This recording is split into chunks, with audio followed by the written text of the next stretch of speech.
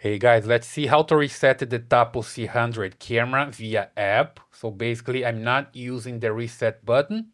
I just resetting remotely via Tapo app. Okay, so let me just come here and take a look at the app.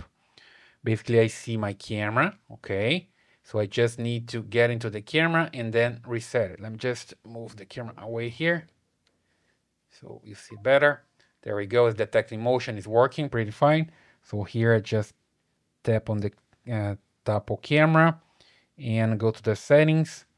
And from here, you see when you go down, there's the option to remove camera. That's the one. So there's no reset here in the menu. You see, just remove camera. And when I tap here, remove, confirm. Reset successful. Rebooting camera. Please wait. Okay, so I just hear a message that the camera is reset and it's rebooting, and then it just need to wait. Okay, back here to the camera, you see that's resetting. Then you're gonna see the LED here flashing for a while and changes now, flashing red and green, so it's ready for the setup. Okay, there we go. Then you just need to come to your app and set up again as always, right?